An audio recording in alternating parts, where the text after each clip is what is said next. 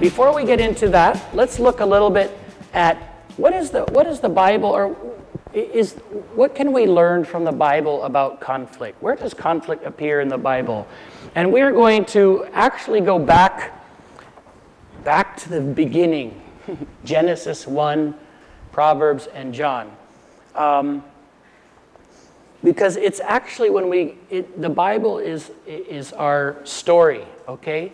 We are part of the Bible story. It just continues working through us in our lives, collectively, individually.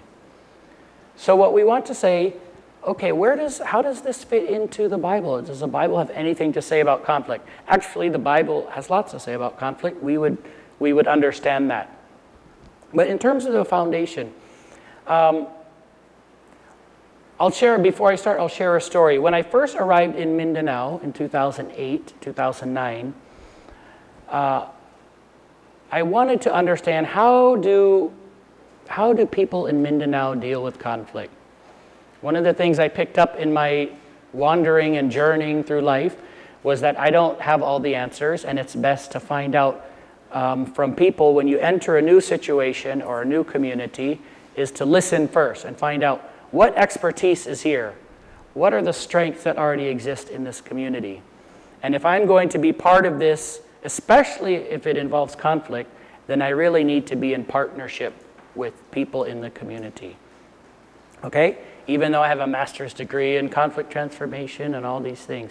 So I work with a local ministry that had an outreach, some work with some of the tribal or indigenous communities in Mindanao.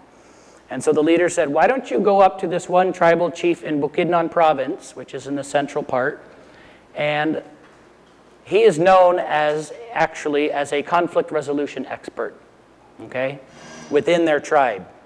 So he is known as one of the experts.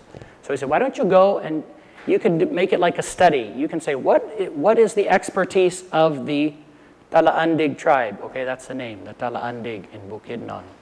So I said, that's great, because I also am a little bit of an anthropologist, so I appreciate sort of the cultural learning. So I went and I just listened, and I asked him to share with me. And when I got up there, the first thing he said to me, he asked me, he said, do you know how to solve conflicts between animals? Or do you know how to solve conflicts between plants? And I thought, let's see, in my masteral program, I had a conflict transformation and mediation and restorative, but there was nothing about animals and plants in those classes. So, but I think the point was we have a more holistic perspective, and so we need to learn. And one of the things after spending many hours listening, was that their whole approach to dealing with conflict actually came out of their creation story. How they understood themselves to be created, they have their own creation story. And as part of that story, there is conflict and there is peacemaking.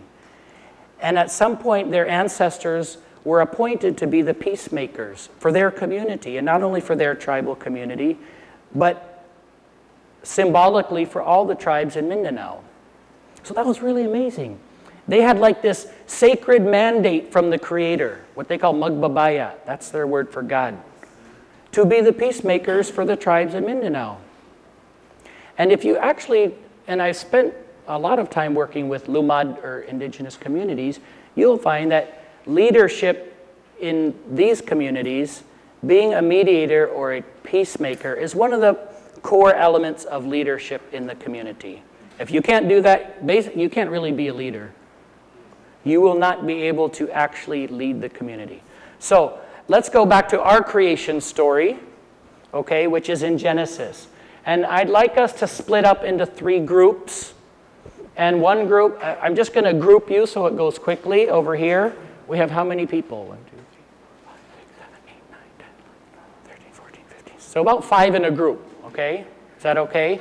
And I'm just going to ask you to, so this group, first 5 here, after your group, introduce yourself in your group, and Eloy also. You can introduce yourselves to us. But for the time being, from Sirjay to Ravik, you will take these first 5 verses of Genesis. And you're just going to discuss, it actually won't take long, what are the key ingredients or elements that are part of these verses? And do you see any connection between those key elements of creation and peace or conflict? Now I have elements of shalom. Okay, shalom means peace, the Hebrew word for peace. So we'll talk a bit more about that. Okay, next 5 from Jing. 1, 2, 3.